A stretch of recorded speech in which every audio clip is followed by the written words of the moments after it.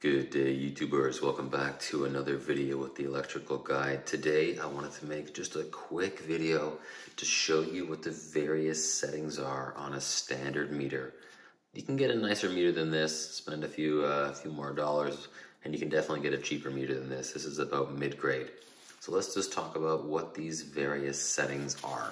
So turning this meter on is very easy. You just rotate the dial once and the meter turns on. Now that first setting is voltage, AC and DC, and you see that the DC underneath is in orange. So right now it's set to AC.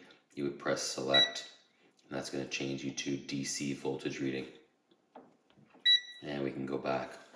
The next setting here is Amperage Opacity AC, and you measure that with the clamp on here. You put your conductor in the clamp, and it'll give you an opacity reading. Next one we have here is a few things. We've got resistance, and we've got the audible continuity, and we've also got diode readings here. And again, those are in orange, so you're pressing select just to scroll through the various readings here. Next we've got hertz. Now in North America, we're going to read 60 hertz, that's the standards. And we've also got duty cycle here as well in orange.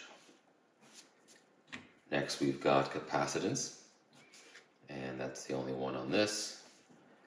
After that, we've got temperature. Yes, this meter does temperature, Celsius or Fahrenheit. You'll need a couple more components if you want to pull off the temperature reading. And then the last setting we have here is low impedance AC or DC. And then again, you're hitting select to scroll through whether it be DC or AC readings. And those are the settings on a standard meter. Now you know what you're looking at when you buy your first meter, or maybe you were given a meter and you've got some of these settings. Hopefully I've covered the ones that are on your meter. These are the standard ones. Thanks for watching another video with the electrical guide. Be sure to like and subscribe if you appreciate the content.